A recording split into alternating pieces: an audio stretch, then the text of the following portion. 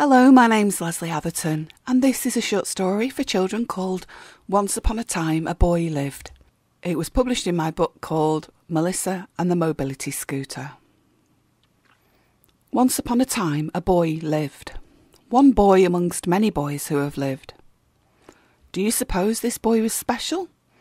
Well, of course he was special to his mum and dad and friends and family, but was he the stuff of fairy tales like this? He was not. He was no prince, no goblin, no knight, and neither was there an enchantment placed upon him at birth. There wasn't even a wicked someone or other waiting for his 18th birthday to carry out some deadly deed. So you may ask why I am telling the tale of this boy. You would be right to ask why I'm telling this story to you, blissfully snuggled at home in your cosy bed, wearing your night clothes with your furry animals keeping company. I'm telling a tale of the boy named Fern because many years ago this boy, who was small, red-haired and not at all brave, decided that he was going to grow a plant. I wonder how many of you reading this story are suddenly disappointed. Fighting a dragon or crossing an ocean or becoming a prince and marrying a princess, they are usually considered to be bigger and better dreams.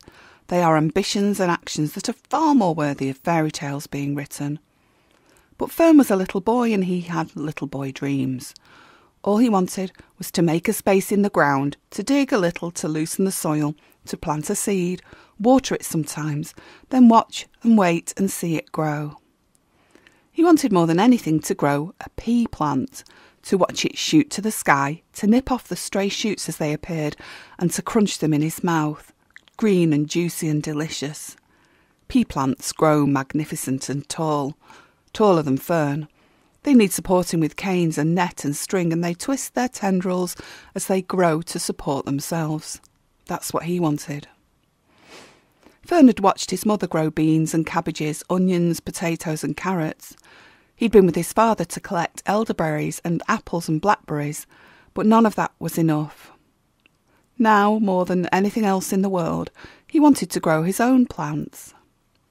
But Fern came from a different time and place to you and I.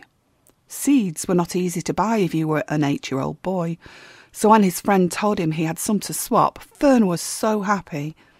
These seeds were valuable, so Fern was delighted to swap a shiny gold pebble and a dried 7-leafed clover for 5 pea seeds.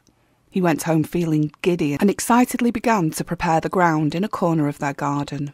The time was late April and the weather was warming the ground, but still it was tough for Fern to dig the earth with his sticks. He tried though, loosened the soil and made 5 holes. He lined each hole with moss and soggy autumn leaves and a little sheep's wool found within the hedge, just as he'd seen his mother do when planting her own seeds. Fern carefully placed each pea seed in a hole and covered each with the loosened soil. He marked the places with sticks. He watered with clear, clean liquid from their own well and made occasional visits to check.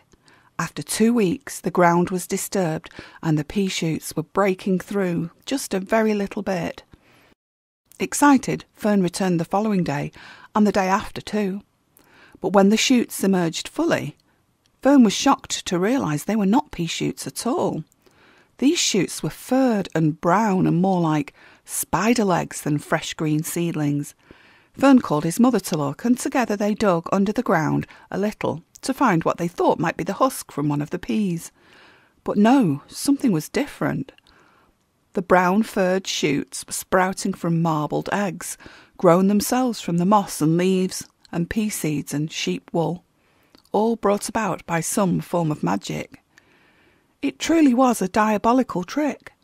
Boy plants peas, boy waits, boy grows spiders, spiders which came from eggs as large as a hen's, but which were darker and far more frightening.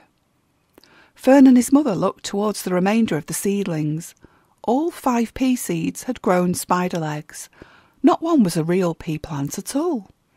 Shocked, they fell upon the plant spiders and began crushing them and covering each with a layer of stones and then rocks. They began with small stones, then went larger and larger to cover each of the horrible plants. Fern and his mother were soon finished and left relieved. Fern vowed to speak to his former friend and demand his own items back. What use was a pea plant that grew no peas but grew only spiders? He would definitely rather have a 7-leafed clover. Fern didn't visit the growing patch the following day, as he was busy with household tasks and assisting his father with jobs around their small holding. But he hadn't forgotten about the newly laid stones and rocks covering the spiders, and a few days later went to check on his handiwork. But when he got there, he saw something bizarre, something he couldn't possibly have imagined when he saw the first spidery shoots. Growing out of the ground, the stones and the rocks were 5 things. You might expect these things to be spiders or even pea plants if you remember the beginning of our story, and if you like to believe in happy endings.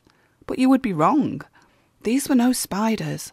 They were creatures the size of rabbits and shape of scorpions, with long, hairy, shoot-like stinging tails.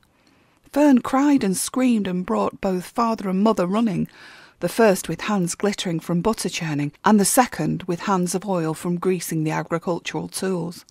Mother wiped her oily hands on her overalls, and both father and mother reached for the nearest weapons available, a broom and a spade, and pushed the strange, terrifying animals back into the ground.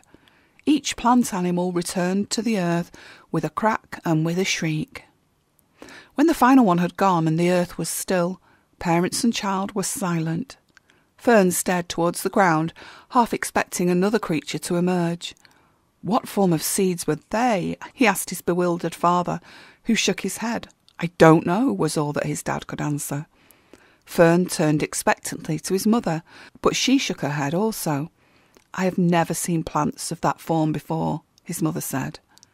The 3 of them, the father, the mother and the son, sat and said the smallest of prayers over the patches where the seeds had been planted and the rabbit scorpions had erupted.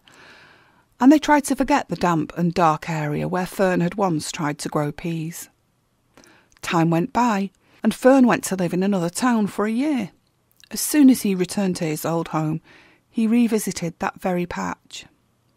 He found the land to be overtaken, not by pea plants or strange rabbit-scorpion creatures, but by feathery green laced and patchy leaves with curling scorpion tails of furred spider legs at their bases, green shoots expanding into glorious lush green canopies. Ferns, the boy said to himself. Ferns that grew, and ferns that spread, and ferns that provided homes for spiders and small animals and snakes. And as Fern himself grew, he would sit and patiently watch many a scorpion frond uncurl to its own special beauty and splendour, and he was very, very glad. So do you think this boy was special?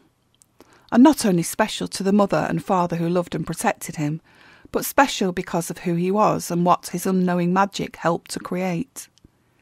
I think we all have it in ourselves to create, discover, or unfold something special of our own, just as Fern did.